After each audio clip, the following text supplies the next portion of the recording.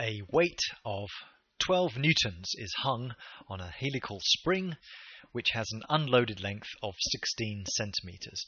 Now, a helical spring is just your standard spring which is looking like it's coiled like that. That's a helical, like a helix.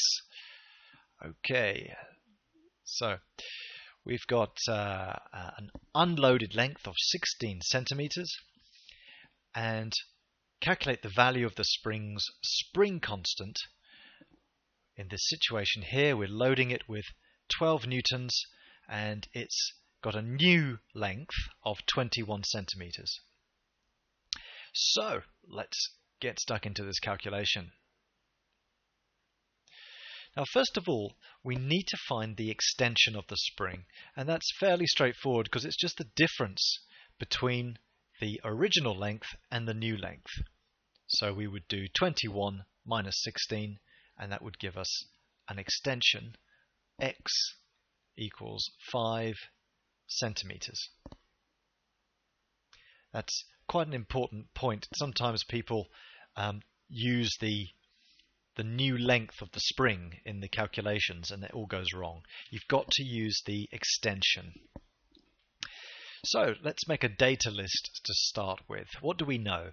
Well, we know that the force applied is 12 newtons. We know that the extension of the spring is 5 centimeters. And we're being asked to find the spring constant, K, which is the stiffness of the spring. So that's what we're looking for, and that will have the units of newtons per centimeter, because we're using extension in centimeters, then we will get the spring constant in newtons per centimeter. They have to agree. Okay, the equation is F equals K times X. So first of all, we've listed our data. We've then written down the equation which links all the data together. And now we're going to solve. We're going to put the numbers in. Let's do that. So we've got 12 equals K multiplied by 5. I'm using a bracket here for multiplication. Okay, so we need to get K on its own, so we could divide both sides by 5. So we've got 12 divided by 5. If we put that into the calculator, we'll find that that comes to 2.4 is equal to K. And so finally we can state the answer with the correct unit. Our spring constant K is 2.4, and check the units up here, newtons per centimeter.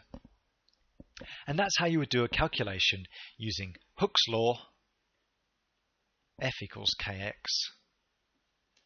And just make sure that you use the extension, not the lengths of the spring. It's the extension which is the important quantity for x. See you in the next flashcard.